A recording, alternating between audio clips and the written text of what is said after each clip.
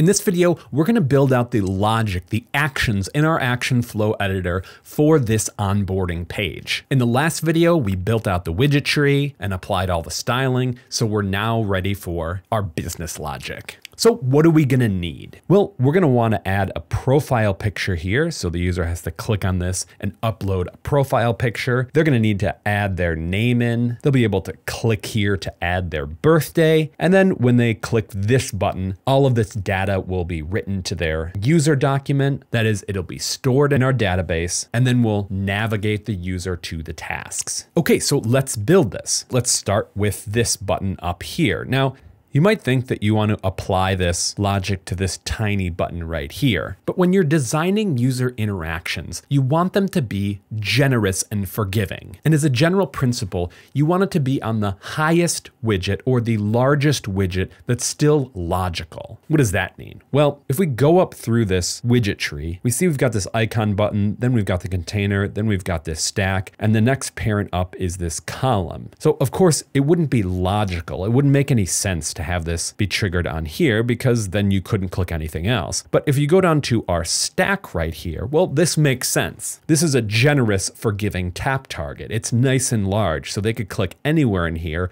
and it'll still trigger that action. And that's what we want. So let's come over to our second tab so we can access our action flow editor, and we want to add an action. Now, if you don't know what an action is called, you can search our documentation or of course do a quick Google search. But often if you just search for a logical name, it will show up. So maybe we want to look for upload something, and we've got this upload data. So we've got upload or save media and a file. Well, we want media because we want a photo. And then we're directed to select an upload type. Well, we're uploading it to Firebase, so we select that. Then we can select the media source, so where this is coming from, and we want to allow our users to either take a picture or add it from a picture they've already taken. We're only allowing photos right here. Here you can resize the image. This is helpful if you want to cut down on storage costs in Firebase storage, and if you know it's only ever going to be this big, so for us, 68 pixels, so we can just set that here. If you set only one dimension, it'll keep the aspect ratio of the image. Next, you can set the image quality. We'll just leave it like that. And the last thing we'll change is the name. This is so we can reference it later in the action flow editor, and it's semantic. It makes sense. All right, beautiful. Okay, so we've marked this for uploading, but now we have to actually upload it. So let's open this up right here and add in another action. It's going to be in our backend database and our Firestore, and we want to update a document, because we're adding this to a user collection. We're not just adding this to a general storage bucket, but we want it tied to that user.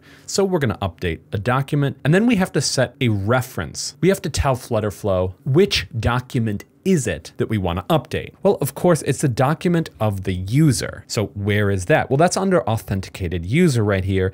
And you can see we've got a user reference. Beautiful. Let's confirm that. And now we've got all of those fields that we can update. Well, we only want to update one right here, and it's our photo URL. And where is it coming from? It's coming from an uploaded photo or video. That is the one that we uploaded right up here. Okay, great. This is done. But we don't want to just upload it. We want to display it, because you always want to be indicating to your user the system status, like what's going on with your app. And if we show the photo, they'll know that it uploaded successfully. So how are we going to do that? Well, we want to come into our container right here, scroll down to background image and twirl it open. We want it from a network image. We can come into the path here and then select the widget state of the uploaded file URL. Beautiful. Next, we can set our name right here, and we just want to change a few things. We don't want it to autofocus because the user will normally click on this top thing first, so we can turn that off. We can show a clear field icon, give it a 24. Then we want to set our keyboard type to name, and that's it for our name. Next, we can come over to our birthday right here, and for this,